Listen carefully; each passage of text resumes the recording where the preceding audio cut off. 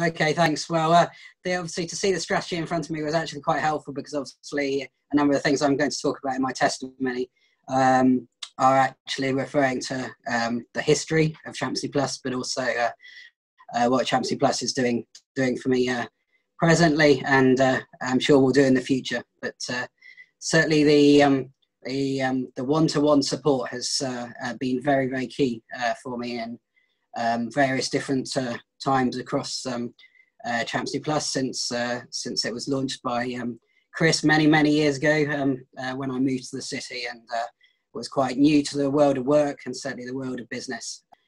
Yes, many one-to-one conversations with Chris, certainly across some difficult times that I faced in those early years. But this has very much continued really through my links with ChaplaincyPlus. Kind of when Steve came on, that relationship continued. It's been just very helpful to be able to just key into the network, because there's just so much support, but also resourcing as well. The conversations, but the relationships with various different Christians in the business community.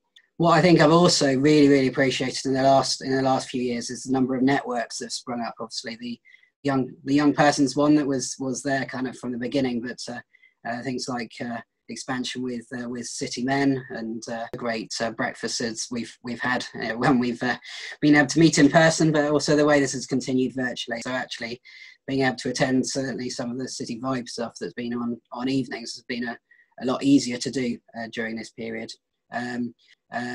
So I think I could talk for many more minutes about what ChaplaincyPlus has done, what it's doing, and what it continues to do in the future. But certainly, I think however we go out of lockdown, whatever employment holds in the future, personally, and for us as a network, I would certainly bear testimony for how much it's done.